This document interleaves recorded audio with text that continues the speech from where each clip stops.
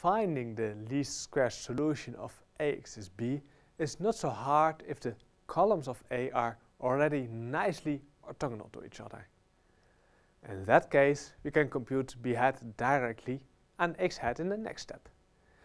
In general, however, the columns of A are not orthogonal, which means that we would need to do the Gram-Schmidt process first in order to be able to compute b hat. Fortunately, there's also another method to find the least square solution x hat. This method uses the so-called normal equations for x hat. In this video, you will learn what these normal equations are, why they work, and how you can find them. So, what's our least squares problem? We have A times x hat equals b hat, where A is a matrix with 2 columns. Again, it doesn't matter if A has more columns, then you have the same principle. We have our z equals b minus b hat, and we know that z is orthogonal to A1 and A2. That's the input we use, and we want to find eventually x hat. Problem is, here x hat and b hat are known, and here z and b hat are unknown. So until now we have no equation where only one unknown is present. So what are we going to do? Well, let us write W equals the column space of A. Then we know, since b hat equals A times x hat, that b hat is in the column space of A, since a linear combination of the columns of A, which equals W. Furthermore, if we demand z to be orthogonal to both A1 and A2, we know that z is orthogonal to any linear combination of A1 and A2, which means that z is orthogonal to W, which means that z is in W perp. Z is in the orthoplement of W.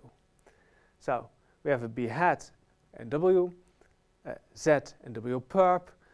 We have, according to equation 2, b equals b hat plus z. So in this way we decompose our vector b in a vector in W and in a vector z orthogonal to W. So if we have those 3 restrictions, we have our decomposition. But how can we find x hat using this decomposition? Well, we know that both A1 and A2 are orthogonal to z, which means that the inner product with z has to be equal to 0. We also know that we can write an inner product as a matrix equation, well, a very small matrix equation. A1 inner product z equals 0 translates into the matrix equation A1 transpose times z equals 0, and similarly for A2.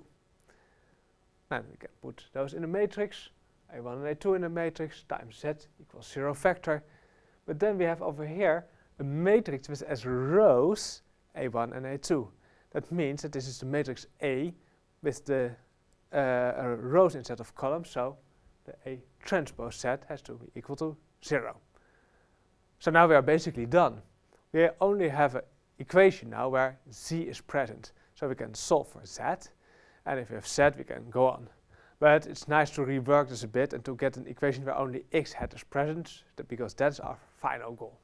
Well, that's no problem. We write z equals b minus b hat equals 0. Then we have an equation where we know a and b hat is the only unknown. So with this equation we could in principle compute b hat, but we want x hat. No problem, we know b hat equals a times x hat. So now we have an equation where only a is present and where only the vector b is present. Usually you work out the brackets and rewrite this equation a bit. So you write a transpose times b minus a transpose a times x hat equals 0. And usually you put this term to the right hand side. And you finally obtain a transpose times a times x hat equals a transpose times b. So we have an equation where only x hat is present, and this equation yields some linear equations which are called the normal equations, which will allow us to find x hat.